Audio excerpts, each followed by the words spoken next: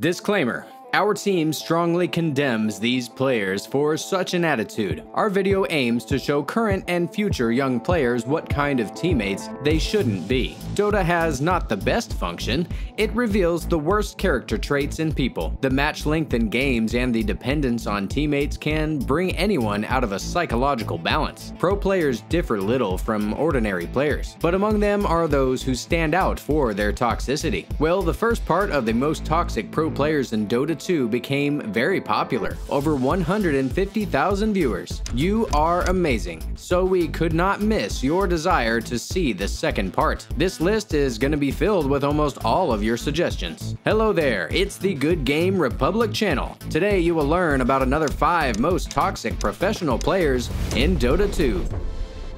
We are Ukrainians and we try to make our content better and better. So we are asking you for help. Write your ideas and suggestions about our staff and us in the comments. Hit the sub button, turn on the notification bell, and like the video. Get comfortable because we're starting right now. GPK. We simply could not do a list of toxics without a Russian player. When Danil GPK Couldn, one of Eastern Europe's top young stars, started playing for Virtus.pro in 2020, people began to notice more and more often his love for trash talk. He used to like flaming his teammates in the pub, smashing items and standing in Shadow Amulet and surrendering. Все в сайленсе, какая-то газовая ебля, ГПК хочет кайлировать. Он авк встал. Нажми кайлы хотя бы, клоун! Вообще похуй на игру. Я тебе говорю, он это не первый раз, нажми хотя бы кайлы, подаваешь героев перед смертью, блядь. Я тут смотрел, как Миркл на одном хп, блядь, мансит против 3 героев, еще пизды всем дает, но... Че тебе похуй-то так? But after several VP victories at top championships, his sense of self-importance skyrocketed. GPK began to regularly get into the compilations of moments where he humiliated other pubbers or low-level pro players. In that VP roster with an epileptic and a save, all the players liked to do trash talk, but it was GPK who more than others appeared in the headlines. You know, just pay attention. It's fine. GPK is just a piece of shit in pubs. He's literally a piece of shit. He's super fucking toxic, condescending, arrogant, destroys his items, literally everything. Okay, he's the whole package. His last toxic moment happened in early October. During one of the pubs on the Asian server, he got into a fight with the T1 carry, Gabby. He called the Asian region pathetic, Asian teams weak, and Gabby a worthless player. He also made a promise that he would rape paparazzi, extreme gaming midder. But the icing on this cake of bullshit is the abominations about the coach of his own team, FNG. Maybe it's connected with the previous trash talk between FNG and GPK. This happened during regional qualification for the Stockholm Major for Eastern Europe, which was held instead of the league. The reason for the format change was the invasion of Russia into Ukraine. In that match on the first map that GPK and co lost, FNG wondered how many frags one of the most talented midders of Eastern Europe made. We will answer you. Just one. However, outsiders then made a comeback and won the match 2-1. But it didn't help them. GPK's teammate, Pure, turned out to be a fan of Russianism and drew a Z on the minimap in the next match, due to which the team was disqualified from the qualification. Когда там 2 раза подряд Сикер умирает, ДК не может никак Блэкенбарда фармить и начинает выпадать из игры. И вот. И что сейчас это за дичь была от Юра, мне интересно на миникарте. Английский алфавит знаешь, там последняя буква? Какая в английском алфавите? Да. Seb. You all know who Sebastian Seb Debs is. Can he do it here? He's at half bell. Seb gets the goal! He gets the goal! Two-time champion of the International, one of the best coaches in Dota history, who was able to tame Ana's difficult character. We talked about how he made OG an invincible team in another video, the link to which will appear on your screen. But today we will talk about Seb's definitely not champion behavior. Huge thanks to you, who reminds us of his toxicity. In the past, Seb often splashed out his anger at his teammates in pubs. In 2019, he was burned by one of the Russian high MMR pub players. After Sebastian situation didn't get ageist, he chose not to mince words and called his Storm Spirit teammate and all the other Russian players Russian whores and guys who would sell their mothers. After the invasion of Russian troops into Ukraine, it is hard not to agree with him, but this situation happened a month before the major in Moscow, where OG was one of the participants. This incident led to a great barrage of criticism towards the club and the player. Even Solo, the legendary captain of VP, was outraged by the behavior of the Frenchman. The conflict ended with a settlement of the matter with Valve and a public apology from Seb. But if you think that this situation has taught Sebastian something, you are completely wrong. In a year, Seb unleashed the toxic beast yet again. After attacking one of his teammates in a pub, he declared that even his dog would be smarter if given 10 minutes to learn. Wasted 1 hour of my time. You're wasting 1 hour of my time. My time is valuable, not like yours. Nice pick, bro. You're tilted because you lost 60 money and you picked Spuds one. What if I pick Rubik? Will rape the lane or what? Top tower is under attack. You don't even know what to pick against ET, dude. You're a fucking animal. So I picked 60 rank, man. know. I can teach my fucking pet animal to be smarter. I need like 10 minutes with it. In the professional scene, Seb has shown his toxic character many times. In general, they along with No Tail made OG one of the most unpleasant opponents at the International. The champion squad of OG was very fond of spamming audio lines during matches to put opponents out of balance. He has chosen to go for this guy. Some esports talents even asked Valve to fix this abuse. Valve, in their own style, decided to simply increase the cooldown after 2 uses of audio lines, which, however, was only a partial solution to the problem. The following content is blocked. To unlock it, you have to share the video on your Twitter or Facebook page. We'll give you some time. PPD. Peter PPD Dagger, also known as Salt King. He is probably one of the most mentioned names in the comments in the previous parts, but not the most. He is the world champion and one of the best captains in Dota history, but also a pub crawler. In ranked matches, it is very easy to throw him off balance. Why am I so toxic? I'm not toxic at all, man. Me? Toxic? Are you fucking kidding me? Peter starts to get angry, curse, and make salty jokes about his opponents or even teammates. It was after such pranks that the nickname Salt King stuck to him. Hey, dumbass fucking Willow, buy some fucking sentries, you useless piece of shit! PPD himself is often ironic about his alternative nickname on his YouTube channel. One of the most popular series has become Salty Adventures, where his salty comments about esports personalities are collected. Valve is not going to magically start to like me at this point, so... Yeah, who gives a shit? They put shit... I think you'd be surprised, man. I think if you put your head down and worked hard. No, you go ahead, Grant.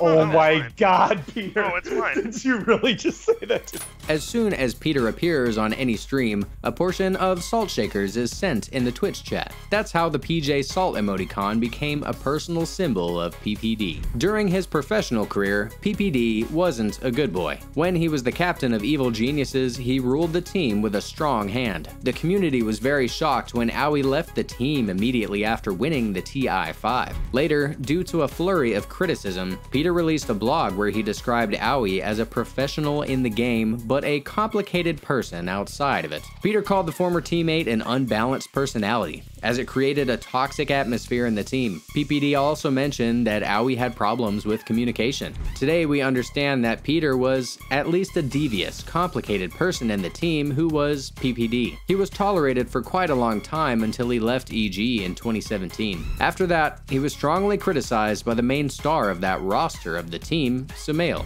According to him, after they won the International 2015, PPD began to practice less and less and tilt after each loss, which led to a toxic atmosphere in the team. Peter didn't tolerate insults toward him and also told about Sumail's lazy character. According to PPD, while the team was working on strategies, Sumail was watching wrestling. When EG started having problems with the results and they kicked Universe, Peter couldn't resist and took another stab at the Pakistani superstar, suggesting that Sumail and Arteezy should be kicked instead of the godlike Universe.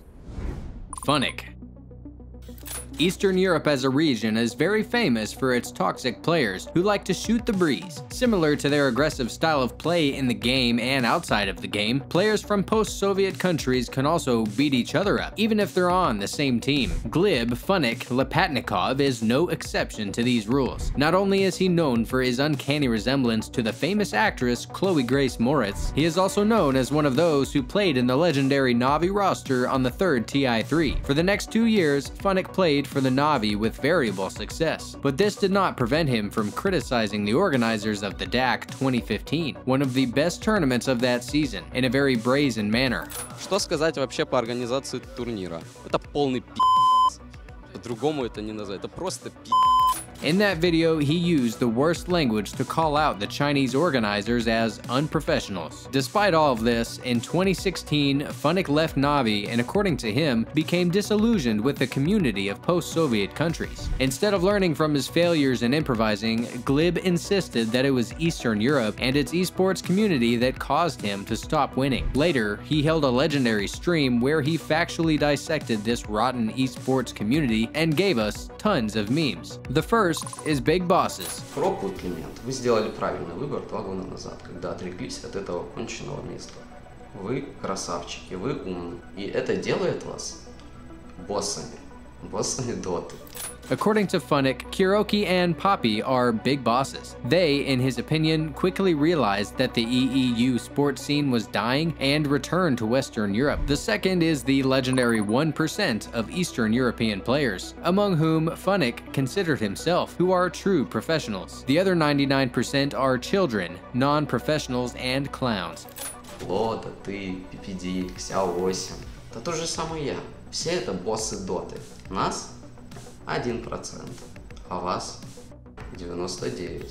He confirmed these statistics with the so-called lunar facts. Funnick called Lost, his former Na'Vi teammate, the best connoisseur of lunar facts. Я буду называть все факты в СНГ лунными фактами, потому что это не факты, это хуй. Separately, he talked a lot about art style, whom he considered a traitor. Ванечка, человек настолько слабый и человек настолько самоуверенный в себе, но при этом по факту он не делает ничего, он только ездит на спинах и пытается подцепиться к спинке, которая будет вести его подальше. According to him, when he helped Vanya return to the Na'Vi in 2015, instead of training, Artstyle ran around restaurants and drank 300 grams of vodka with cherry juice. Later, already, during another stream, Artstyle responded to Funnick. He offered Glib to play with his dick.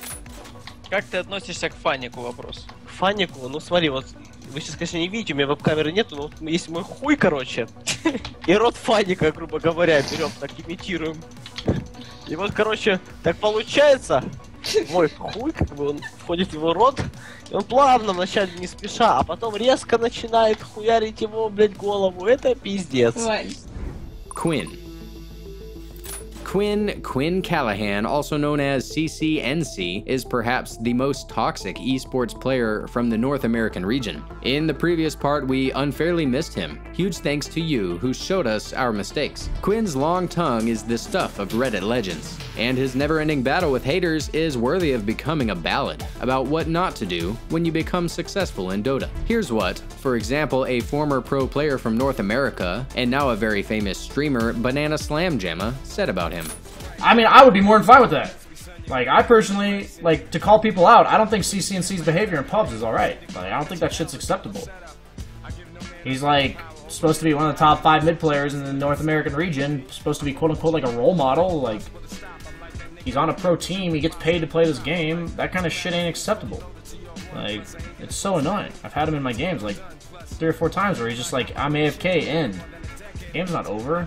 Like, obviously it's grim, but like, if people that are ranked 20 do it, then rank 200s are gonna do it too. And then if rank 200s do it, rank 500s to 1000s are gonna do it. And it's just gonna, you know, spiral all the way down through MMRs. It really does start with like the top tier of Dota.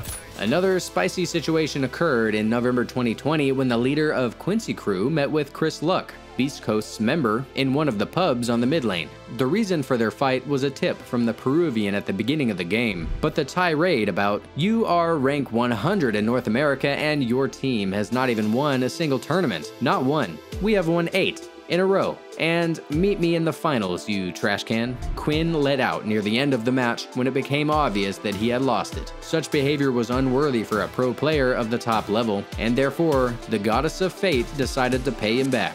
Quincy Crew lost in the grand final of Dota Summit 13 to Eternal Envy Team and ended their winning streak. But it's one thing how Quinn behaves with other high-ranked pubbers who themselves love to trash talk, and it's another thing when CCNC simply disrespects its fans. There's even a pretty popular thread on Reddit called "I was once a Quinn fan until I watched his stream." In it, the author says that he considered Quinn to be one of the best mid players until he watched his stream. There, he saw a big man behaving like a spoiled teenager. It is not surprising that almost all fans of CCNC turn to the dark side and become its haters. But Quinn, judging by what he says, is even more fired up by it, causing him to have a sports passion. When he succeeds, like in the qualifiers for the 11th International, where the Sonics, aka Quincy Crew, won and advanced to the group stage of the World Cup. After the grand final, Quinn was interviewed, where the American chose not to mince words. For the interview. Thank you so much for joining us. Thank you so much for